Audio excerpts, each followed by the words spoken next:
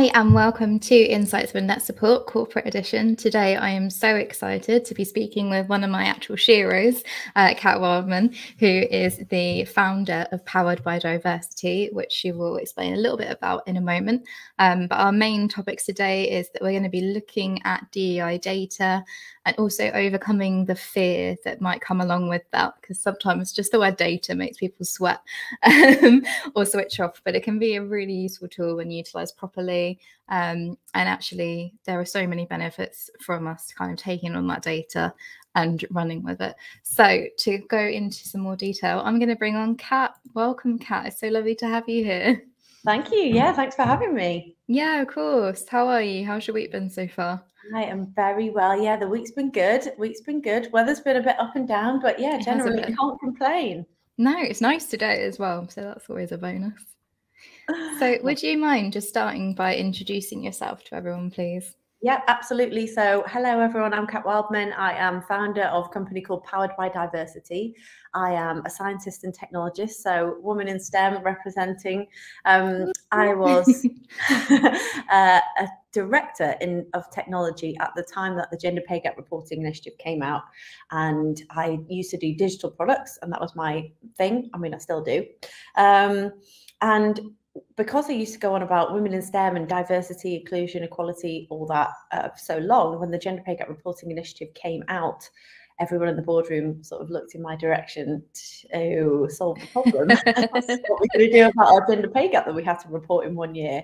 And so that's where it all started, because I started researching what do we actually do about this situation. You know, I couldn't in reality do anything unless I had baselined and had a look at all the things that could potentially be barriers for all the different protected groups, measured how we as a company were doing against each one of those. And I went out to market looking for this thing that I could use to do that, and it didn't exist. And I was like, am I really going to go and make this thing? And I did. Yeah. I love it. I love that. It's not there, so I'll make it. Yeah. That's great. And then obviously it's grown from there. So tell us a little bit more about Powered by Diversity. Yes. So it very quickly became clear to me during our organizational research phase. We did research with organizations, with desk-based research, with the actual research that had been done.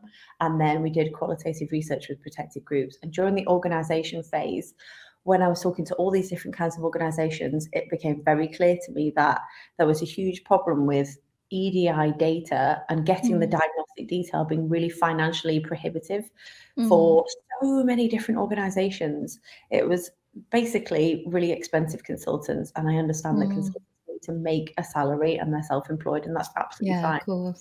What that means is that there's so many organizations, charities, small companies, startups, medium enterprises who don't have the massive budget to be able to spend on a consultant and the number of days that they would need to go around and qualitatively get all that data and then write a report, etc. I just thought we need to do it for that underserved group. So we making it more accessible, isn't it? Exactly, that's it. And so we work with a lot of charities, third sector, SMEs. That's our major. We major on SMEs. And when smaller companies come to us and they're like, oh, we're only 70 people, you know, is this going to work for us? Like 70 people, that's in our sweet spot, you know, that's our optimum zone. It will be perfect for you.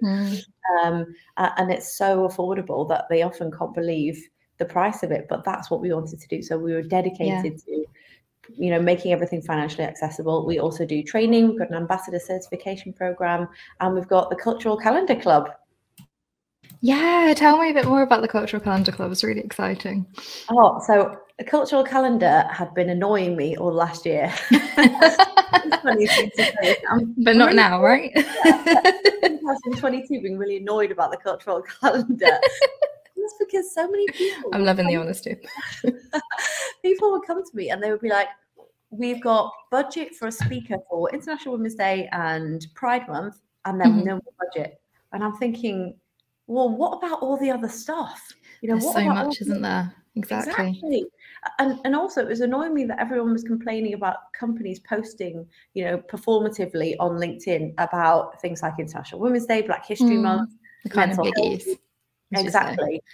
But what actually the solution they were left with when they spent all their budget on, you know, 2 cultural calendar days, that is the only solution they had. And then in speaking to HR directors, they were saying to me, oh my gosh, we actually can't keep up, because this cultural calendar, like managing this cultural calendar is a full-time job for someone, and it's also really expensive. So I just thought, what can we do to actually change this whole situation? So we created a year of the idea came to me on the 15th of December 2020, and I'm like, oh, good timing for 2023 then. Exactly. But I just got off on Christmas holidays, and my kids had just broken up from school, and everyone was winding down. I was like, why now? I've hardly got any time to do this. I need to launch on the 1st of January. I was just like, oh, come on, brain. You could have given me a couple of months notice, but no, we launched on the 1st of January as an experiment. And so we had, between then and New Year, got all of our speakers together from our collective and just said, right, cultural calendar, who wants a speaking slot? What day would you like to speak on? What's your topic? Send me a picture. Stuck it up online, put it all, created a website, made this cultural calendar, and it was a hope and let's throw it out there and see what happens. And it's been so unbelievably popular that everyone's like, oh my gosh, this is the answer to my prayers. And I'm thinking, think of this earlier. We could have been doing this for ages, but it's a kitty model. So if you want 20 places on every single event for 12 months, so from July to July, we've got 21 events, I think. On all sorts of different topics, ranging from awareness to workshops to storytelling, on all these different protected characteristic themes, then for 20 places on all those events, it's £1,000. So it's like, oh wow, that's literally the price of one talk, I mean, it easily can be. So that's it. That's the cultural calendar. The whole financially accessible thing, I think, is our bit that sits us apart. I think also it's taken away that kind of that time to research, to find the right speakers, to book them, to organize it, blah blah blah. It's already there. It's a schedule. You just book, what you want and who you want there. That's it, exactly. And it makes a lot of sense. Poor HR directors and SMEs who've been doing this stuff. Exactly. In addition to all the other stuff they need to do. All the day-to-day, every in and out, there's so much, isn't there? So having that one less thing to organise is probably quite exactly. And it's a big thing as well that's off their plate, and then they can focus on, right, okay, we've done this event, it's this day in the cultural calendar, what are we then going to do as an organisation? Yes, exactly. And instead of spending all of their energy and time and emotional brain space thinking of events to put on, they're like, okay, great, we've all seen that event, what can we do? How can we what we're going to get from it? Exactly. No, that's awesome. I love that. So today we were going to really dive into EDI data.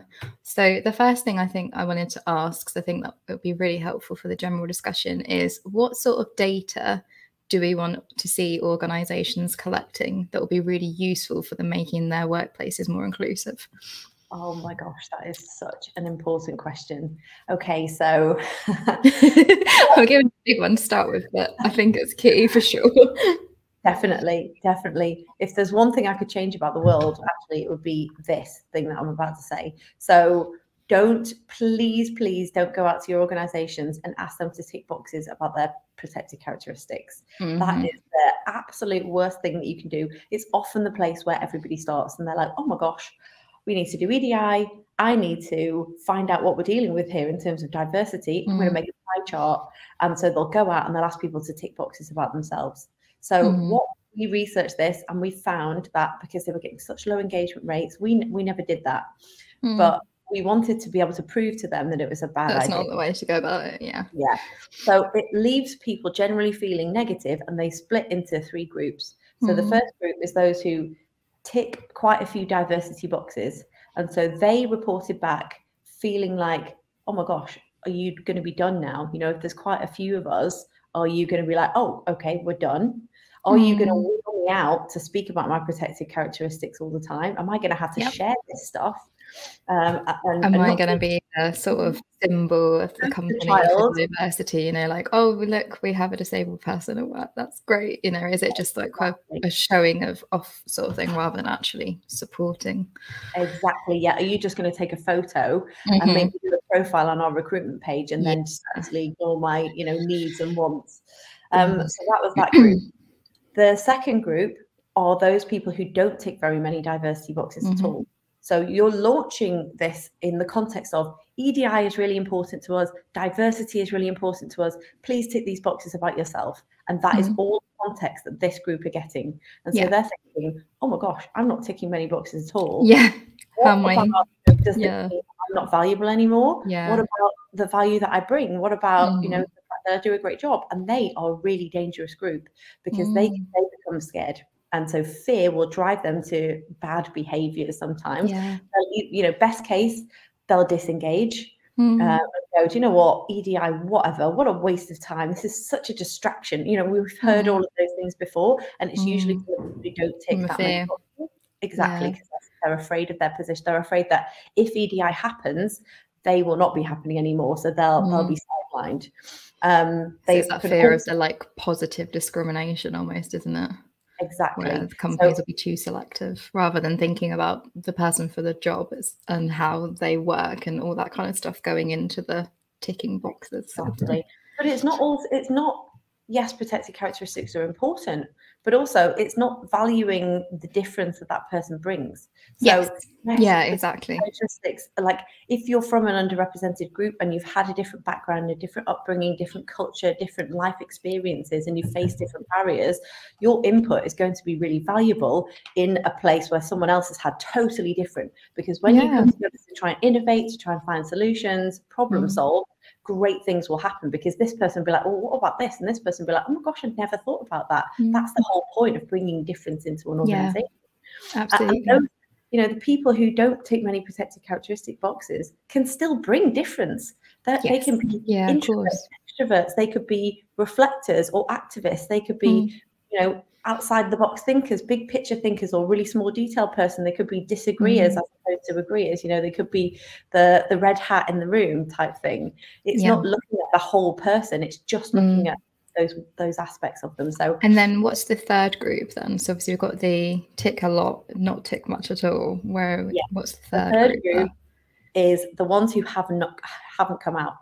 So you cannot be open about a lot of things. So you could have hidden disabilities, you could have a secret parental status, you could be trying for a baby, you could have a hidden neurodivergence that you haven't declared at work, your orientation is not visible on the outside. There's so many different things that people, you know, don't have to tell. And the absolute last place that they are going to come out about those things for the first time. Exactly. So even if you're going with no context either, no, you know, if you tell us this, we will X, we will support you by, or it's in conjunction with Mental Health Support Week. So tell us, you know, do you have a mental health condition that you want us to know about? It's contextless. And so they're going, there's absolutely no, prefer not to say. I can completely relate to that, because I've had forms like that in the past where I've never like declared my dyspraxia on it, because I'm always like, I don't know if this is going to change how they respond to me and how they act, because there are certain things that I don't need that I'm worried they'll just kind of throw at you, you know, like, oh, you have this, so you need this, this, and this, or we're going to, you know, like you say, put you on this poster or whatever. And it's like, just felt, without context, it felt irrelevant. It's like, it's got nothing to do with my job or how I would perform. So why do I even have to check it off? And that's kind of, I'd always switched off to those kind of things in the past.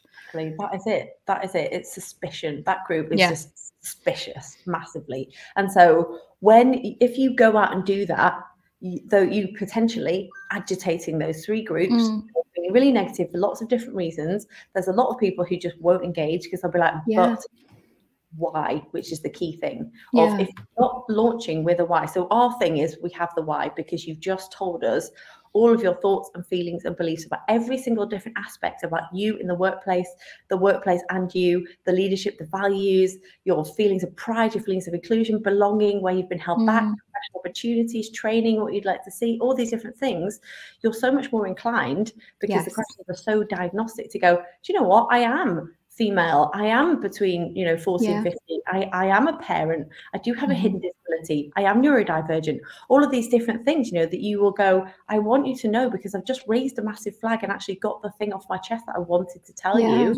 Therefore our declaration rates are massively high.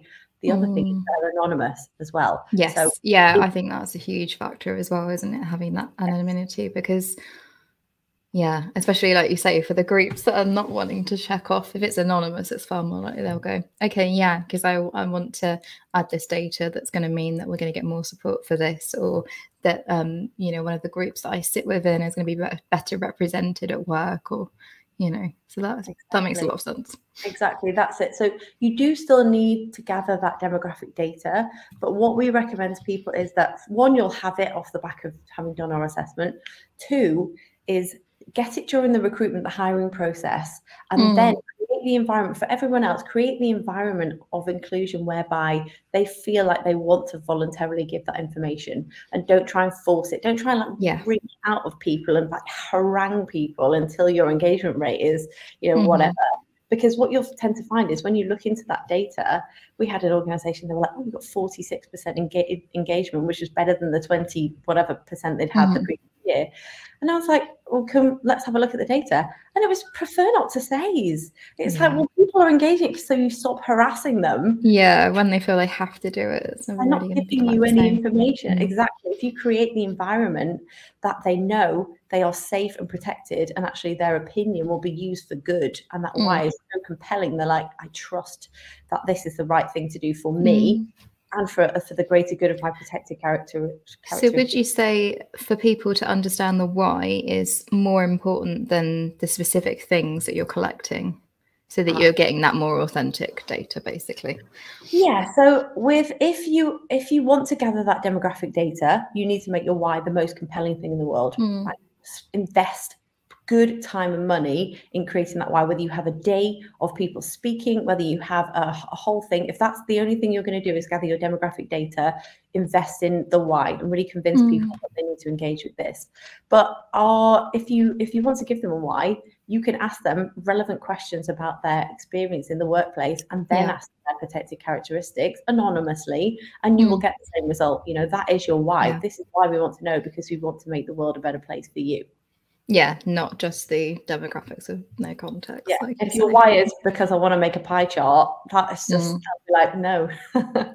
The other thing I wanted to ask you as well was, with that data that you're collecting, I know I've spoken to Nick about this a lot before, is that the protected characteristics is very narrow. And I think there are a lot of kind of different groups and different vulnerabilities that are not covered. What kind of extra things do you think is often missing from that kind of data that people are collecting? Yeah, so that's a great question as well. Lots of employee surveys and demographic stuff doesn't include socioeconomic status, which is really, really important to us. So social mobility and socioeconomic status, I feel like, should be protected characteristics. Yeah, I'm really surprised it isn't, to be honest, because it can make a huge difference to someone's daily life and experiences and their opportunities. Yeah, for absolutely sure. If you're genuinely looking at where you have gaps in inclusion in the organisation, you've got to be looking at socioeconomic status. And that, the way we do it is it's self-declared. And we ask people why they consider themselves to have come from low socioeconomic status or currently be. And it's things like, you know, you could be a single parent, it could be economic factors, it could be your accent, it could be the fact that English is not your first language. Be, you know, the fact that you've held refugee status in the past. It could be loads of things. Any situation where you wouldn't hold the same cultural capital or the same social capital or economic capital as someone else in the organization, and therefore, you know, be open to potential barriers being there, then people should be allowed to self-declare. It's not necessarily just about free school meals or your parents' highest level of education. Deeper than that, isn't it? A lot deeper, yeah. We also look at single parents, because I mean, the load on single parents in trying to succeed in the world is just astronomical. When you think that's a group in particular that would really benefit from like flexible working opportunities and that kind of thing as well. So being able to know who kind of has those statuses within work could really support them. Yeah, absolutely. That is it. And looking at how you could, you know, subconsciously and completely accidentally be turning away a whole group of the workforce that want and need to earn money and succeed in their careers. And there's such small things that you could be doing, you know, social inclusion wise, after work drinks, that's just not going to happen. It's going to be so prohibitive. What about like a barbecue at lunchtime while everyone's already in the office, you know, or something like that? That That's it. And even things like the rewards, perks, benefits, and rewards and awards, and the types of events that you're holding, you can gear those so much more to include that particular protected. It's not even a protected group. Single parents is not a protected characteristic either. Which also seems mad. Yeah. And we also look at whether people have been pregnant whilst at the organisation as well. So being able to filter your results on that, you can often see massive discrepancies, especially in the professional opportunities section, where you know it happens. Everyone knows it happens. Having been pregnant in the workplace 3 times, I know it happened. I mean, the most outrageous things happen. Oh gosh, yeah, it's shocking, isn't it? The workplace, like benevolent bias was just massive. They acted like I was about to drop dead at any point if anything happened. Yeah. And continually forced me to be sitting down. I'm like, do you know what? I'm good. I can. Yeah. I stood up on the whole way here. And I've had friends that have said about like the assumptions about it. So like that, oh well, they're clearly not going to come back to work, or you know, they're going to be off for however long, or rather than actually speaking to them about what they want to do and what their transition back might be like, and 100%. They might have been more than happy to come back full time, but because of the assumption, they're like, well, they obviously don't want back. Yes, so exactly. they just don't feel valued. That is all the things standing in the way of professional opportunities for people who are pregnant, because their working life just gets put on hold. Usually not by them. In my first pregnancy, I was sitting at a desk doing I'd just done a huge project which involved staying up all through the night, and actually I did that because we were sending something live, and it was a 24-hour technology business, and I was pregnant then, just nobody knew. And so as soon as they found out I was pregnant, I was put onto this such a boring project where there was nothing to do. I was a director. I was so capable and so bored out of my mind. And I just thought, do you know what? This is absolutely out on my self-worth. Yeah, because then you're like, why am I here? I might as well have just gone. 100%. Literally, anyone could do this. In fact, no one even needs to do this because it's not even necessary. It's just busy work.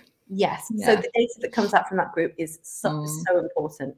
What about do you look at groups like, for example, I'm thinking like menopause in the workplace as well?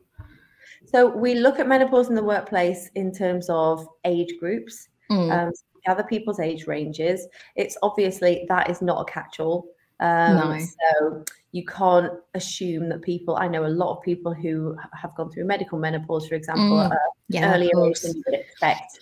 You know, age-related menopause. We don't add it as a protected characteristic, but it's something that we potentially could cover in the future. However, a lot of our recommendations, a lot of our resources, a lot of our events in the cultural calendar are geared towards thinking about menopause in the workplace. Yeah, because it's just those working environments, and you know, there's lots of things that could be easily done in work environments that aren't, you know, and those flexibilities and things that would make a huge difference. Exactly. And even just the understanding of what people are experiencing, and including men being aware as well and understanding. I think sometimes it's you know, that's missed as well, isn't it? Yeah, exactly. But a big, huge thing for that is they could be experiencing nothing. So if you're educated and aware about what menopause means, it doesn't mean that every single person is experiencing all 70 or so related symptoms of menopause. I'd hope not. It was everyone getting all 70. Can you imagine? Oh my gosh. But with menopause, it's just about the conversation, keeping the conversation open, and it's that manager-employee relationship and the colleagues understanding, basically. Yeah, no, that makes so much sense. So we talked about kind of the sort of data you want to collect and giving that why as well. What's the next step then? Because I think for some companies, they're like, oh, that's great, we've got all our data, we've checked it all off, and then they just sort of get a bit complacent and don't really do anything with it. Oh my gosh, no, you've got to act on the data. So that's it's pointless getting it otherwise, isn't it? Because your employees next cycle, they won't engage as much as they did. No, because nothing happened with it. So. Exactly. And they'll feel more negative about the workplace because they'll be thinking, do you know what, I told you all of this stuff. I told you some really deep stuff and you didn't do anything about it, actually. And you never mentioned it again. And I feel like I wasted my time. And that can be really hurtful because we go really deep and we talk about things, you know, we ask them questions that, you know, when you watch people doing it in test conditions, they're like, oh my gosh, oh wow, I've never been asked that before. Well, yeah, actually, especially if they're asking about things like belonging and they say they don't feel they belong and then nothing happens with it. It's like, oh, you just don't care. Exactly, that's it. So the most important thing to do is acknowledge people's responses, acknowledge the responses. And then we've got an action planning tool. So every question has recommendations. You add the recommendations to your action plan and then spend the next 12 months. So that whole process only takes about 4 weeks. So it's a self-assessment, employee assessment for 3 weeks, results straight away. So there's no report writing. The system does it all for you. Go through it, analyze it, pin recommendations to your action plan, acknowledge your employees' responses, give out some data, show, present, whatever, and then it's action plan. So the whole rest of that year should be, right, let's focus on this, let's focus on this. And you spend the next 12 months focusing on actually closing the gap you found, then measure again the next cycle and report back, okay, you told us this, we did this, this is what the data is now. Wonderful. Marginal gains. I think a lot of you can actually see the progress. Exactly. Yeah. And show progress rather than, keeping it all inside because you're afraid that the data isn't good and it makes you look bad. The employees already know. So this is that's true. It's reflecting what they've said, isn't it? So they must know. This is the funny thing that happens with organizations is that they get the data back and they're like, we can't share this. Oh my gosh, like this is a really bad piece of data. It's like, they already know because it's your employees who have responded in that way. It's their comments. I mean, I get maybe not putting it on the website or something, but, but definitely share it with the people that took the time to fill it out. Absolutely. And acknowledge that you have a problem. We asked to find gaps, we found a gap and we're going to do something about it. Even if that is the one thing that you do in the year and you only focus on that thing where you found a big hairy gap that you're thinking, oh my gosh, I don't want this to get out. Well, great. You found the gap, you don't want it to get out. So let's close it. Let's make marginal gains to close that gap and measure again the next year. I think it's really key as well what you said about marginal gains. So I think sometimes trying to do like these quick, sudden, swift changes and maybe aren't that sustainable, whereas those smaller changes will kind of make that lasting impact. 100%, yes. So a lot of people come to us for the first time and they're coming to us with solutions and they go, we'd like some bystander training, please, or we'd like some awareness training about topic X, and or we'd like unconscious bias training. And I always say to them, why is it? Why do you want them? Tell me about the problem you're looking to solve. And they're like, oh, but we just have never done it and we really want it. Or we think bystander training will help people to stand up. And I'm like, do you know the psychological safety situation within your organization? Have you measured that? No. And then without psychological safety, if you don't have the environment for people to be able to stand up, have you communicated to them your red lines as an organization? Have you communicated the way you want challenges to be issued? Have you communicated how you're going to support people who challenge other people or who challenge situations? How do you want those challenges to occur? Should they be one-to-one? Do you have facilitation? Are you going to train people how to have difficult conversations? And they're often like, oh, I don't know. But you can't just throw bystander training or unconscious bias training at a situation for the best. But also, how are you going to measure that training had an impact? That's an investment in everyone's time, your money. How are you going to measure? What's that metric that you're trying to pull the lever on? I mean, this is my scientists coming out. I can't understand how people would invest in something without being able to measure the impact. Do you think your scientist background as well really helped when you were kind of looking at that measurement of data and the reports and things? Do you think that gave you a real insight into like, right, let's make sure this is actually impactful data by doing X, Y, Z? Without a doubt. I've seen so many people come to us and they go, either I'm an external consultant, I'm a consultant and I've got my own survey. Would you look at it and tell me, if it's good? And then, or an organization coming and going, we did a survey last year. Do you want to see the data? And I'll look at it and be like, oh my gosh, that's such a high level question. It's a really high level question. Like, I feel like I belong here, which you cannot act on that piece of information. You can't act on 5% of people don't feel like they belong, because belonging is such an under-researched thing that when I went to write our framework and had a look at, what actually is belonging, what are the metrics underneath that, what are the contributing factors, how can we make belonging tangible and measure it, the research had not been done. So we went and did that research as part of our framework writing, because, if you have 5% of people who don't feel like they belong, what are you going to do? You're going to go and say, why do you feel like you don't belong? And that's a load of additional labor for you and additional labor for those groups who don't feel like they belong. Whereas we find out why they don't feel like they belong and what protected groups they're from. Therefore, you can go, you know, oh, we've got an issue with the social scene in the sales department for our religiously marginalized groups. Let's have a look. Sales department, what is your social scene like? What do you do currently? Oh, a load of after work drinks, you know, usually in the pub. Well, we've got a solution right there, straight away. Narrow the problem down, and it often feels like an absolute no-brainer to solve when you get detailed diagnostic data. The solution is so much easier than when you get back all this consultant level data, which sometimes is written in confusing language. It can be like, oh, your psychological. That's a really good point, actually. Yeah, people even understanding the questions. Exactly. Yeah. So it's very important. My scientific background has served me very well, and also I am a science geek within myself, like it's in my DNA. I annoy my husband. I'm like, that's not a very controlled experiment. That's a very controlled piece of data. Have you baselined that? And he's like, oh my gosh, you're such a geek. So talk to me about the fear, because when we were chatting the other day about doing this podcast, you said that there is a lot of fear around the EDI and kind of going into data and talking to employees about it. What is this fear, and why are we seeing it? Yes, there's two types of fear that we deal with every day. There is the fear that if they do the assessment process, that, you know, things will come out, and they're like, you know, we've got a harassment, discrimination, and victimization section. There is not a single organization that we've assessed so far where something major has come out that they didn't know about before. You know, you get a few low-level things happening, but it means that you can then go, oh my gosh, okay, we've got a few issues going on here in this particular be aware of it. This particular group.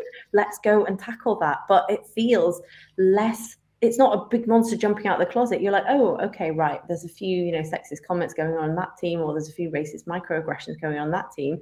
Let's do a bit, let's nip this in the bud now before it becomes a big red line. That's the first fear of, like, if we do this and bad things come out, it's going to be really scary. But actually what we say to them is, if, it's already happening. If it's happening, it's already happening. It's going to be even worse if something major happens and it lands on your desk and you then have to deal with it in a tribunal disciplinary situation. The second fear is that a lot of people have conflated having lived experience of all the protected characteristics with being an EDI expert who is allowed to talk about and work on and lead EDI.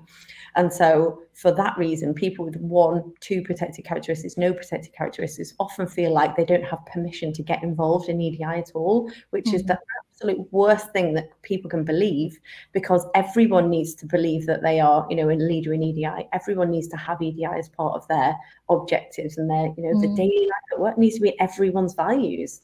And so that is the other fear that we're tackling. So with HR directors in SMEs particularly, so smaller, medium companies, there's this poor old HR director sitting there going, oh my gosh, I've now got to do EDI. It's such a massive topic, and the board is looking at me every time to give an EDI update. But I am so completely terrified of saying the wrong thing, using the wrong word. I haven't had the training. So we created a diversity ambassador certification program with one outcome, which is to create sustainable confidence in all EDI conversations, and actually do it's a 9-week process, an hour and a half a week, and they emerge from the end of it feeling super confident, because actually it's about that inner confidence. Yes, you learn some language. Yes, you learn some terms. You learn a load of new things where you're like, oh my gosh, that's really interesting. That little tip thing, hearing that story changed my perception. I didn't really understand that, but now I really do. But more than that, it's the mindset of, I'm never going to learn all the terms. I'm never going to, have an encyclopedia of EDI up to date, lingo in my head, or know all the latest information and news on every protected characteristic. But what I do have is really good intentions, believe in my good intentions. And for that reason, I feel empowered to be able to ask people, can I just ask your gender identity? Can I ask, what pronouns you use? Whatever you need to do. How can I help you with that? Would you like to tell me more about it, or should we talk at a different time? All of those different things. How can I ally for you? How can we best support you with this organization? Can I make any accommodations for you? Often those things are things that people are afraid to say. Eid Mubarak, for your colleagues celebrating Eid. It's just, people are so scared to be like, I know that she's Muslim and I know that she's fasting at the moment, but I don't know what to say and I don't know what to do. So I'm just not going to say anything. And your poor colleague is sitting there being like, why is no one acknowledging me? Why have there cupcakes over there? Or why have they said, no food in the office? Don't eat on Zoom calls. Like, do you not want to talk to me first and go, what can we do to make you feel more comfortable during this period? Would you like us to not have food in the office? Would you like us to not eat on Zoom calls? Oftentimes that person will be like, don't be ridiculous. It's absolutely fine. Or, I would love to understand more but about. They'll appreciate that you asked. Exactly, that's it.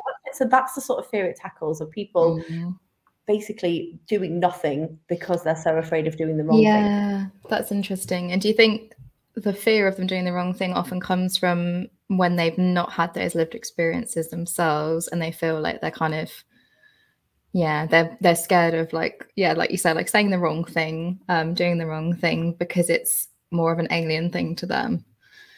I think that it's a combination of unfamiliarity with a particular protected group, and therefore that fear of, there's unconscious bias related to unfamiliarity. Everywhere there's unfamiliarity, there's potential bias, and letting your view of that group and how they will react and respond to you being dictated by all the other inputs you've had, books, TV programs, news media, and then there's the other aspect, which is following.